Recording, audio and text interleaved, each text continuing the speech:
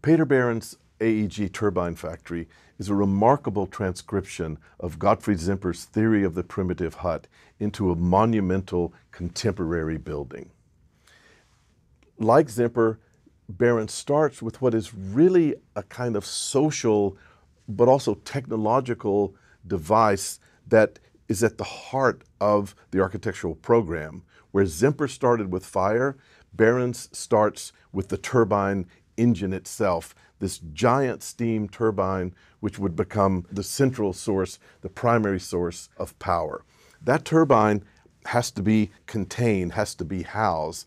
Like Zimper, he starts with the base. It's a remarkably high base that runs around the entire building. You can see the scale of this, both the base and the overall building, by looking at these figures in the foreground relative to that concrete pad or that concrete base. On this giant masonry base, Behrens then constructs a tectonic system made of steel, a system of arches, 28 altogether, that span an area of 25 by 130 meters.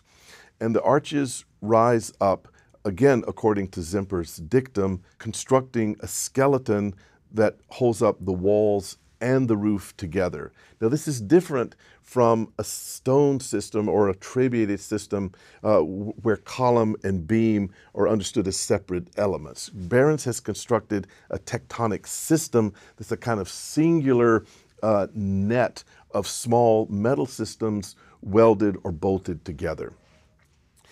However, he deviates from Zimper in an important way. At the very top edge of the factory, of the building, just before it springs into its roof, Behrens added a very heavy steel girder that goes the entire length of the building. Now, that girder is brought out from the glass wall of the building and thereby creates a very heavy shadow.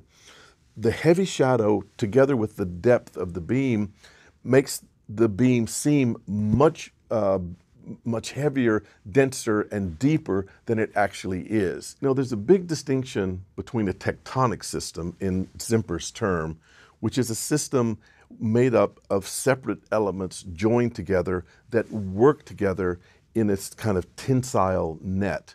There's a difference between that and a trabeated system, which is a system of columns and beams understood as separate and load-bearing through compression.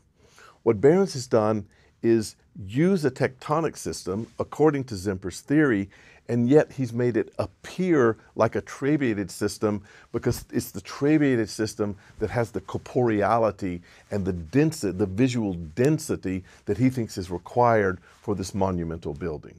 Behrens thought that the trabeated system, or the appearance of the trabeation, would resonate with classical architecture more than a tensile system. The tensile system would appear too flimsy, too lightweight.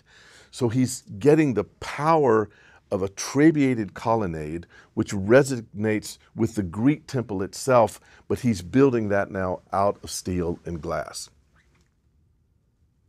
Behrens' second focus was where this tectonic system springs from the base. It springs from the base in this giant hinge.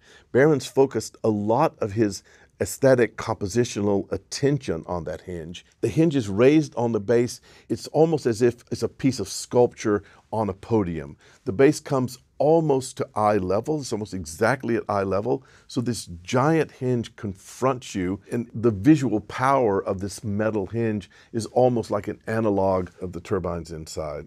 Finally, on this long facade is the glass. Remember that Zimper's theory is that the membrane, the wrapper, would come from an idea of weaving.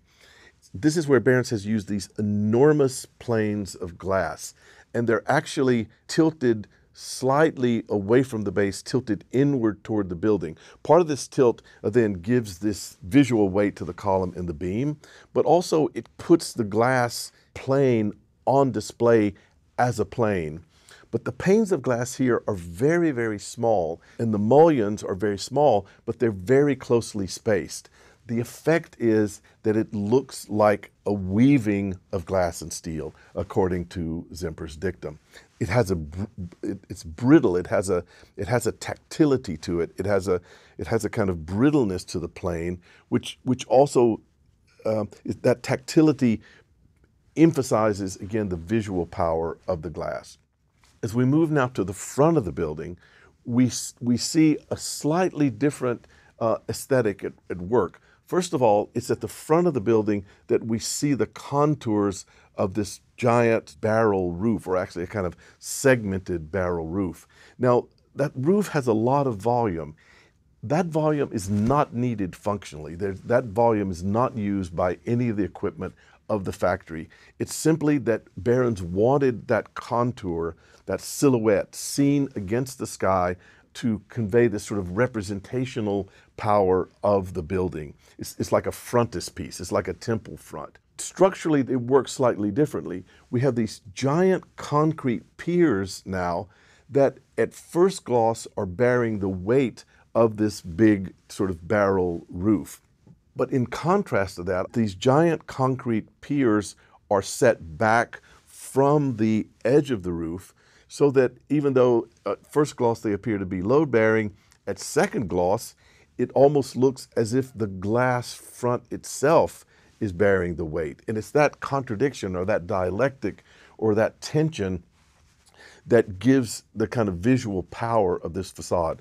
Once again, it's this tactile, haptic plane of glass, a kind of plane that you almost touch with your eyes, as it were. It has a tactility, a visual tactility that really makes the glass as material important, almost more important structurally or visually, load-bearing than the concrete piers themselves.